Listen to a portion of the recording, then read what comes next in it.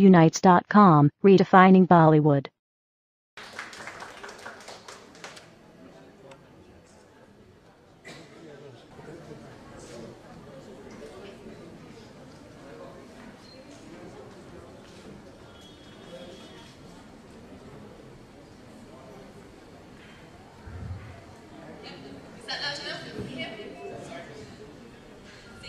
I thought we'd begin this evening to discover a little bit more about the book, about the process of writing a book, and about everything that went into it. Now, uniquely, Shradha came to us, and when we were looking at acquiring the book, she was somebody who described herself as definitely not a writer, somebody who, in fact, had never written anything at all before. So, which is quite a contradiction to now be coming out with your first book. So, I just wondered if you could explain a little bit about how the story came to be and how this book actually happened. Yeah, I am not a writer. I've never written in my life.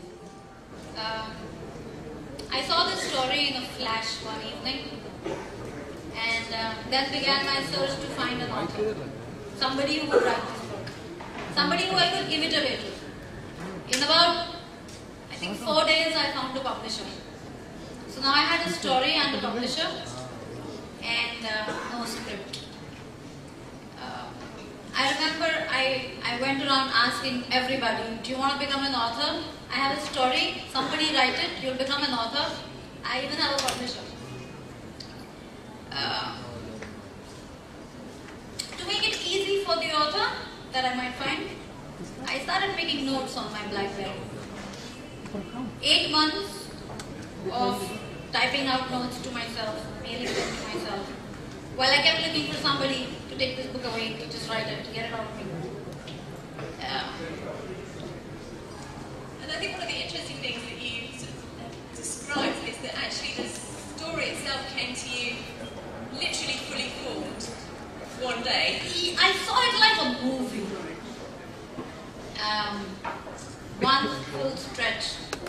The name of the protagonist, every single person he meets, every single place he visits. I saw it. Yeah, I saw it like a movie. I've just pasted it on text.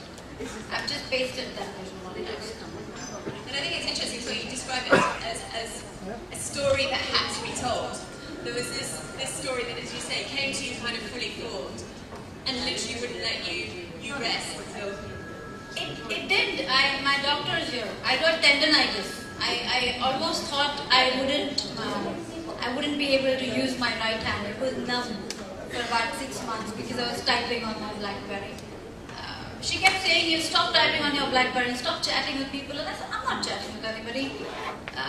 But yeah, I wasn't chatting with anybody. I was probably talking. I was playing Sid, talking into my BlackBerry. So yeah, I was chatting. Thank you for watching. Click on the subscribe button and stay tuned.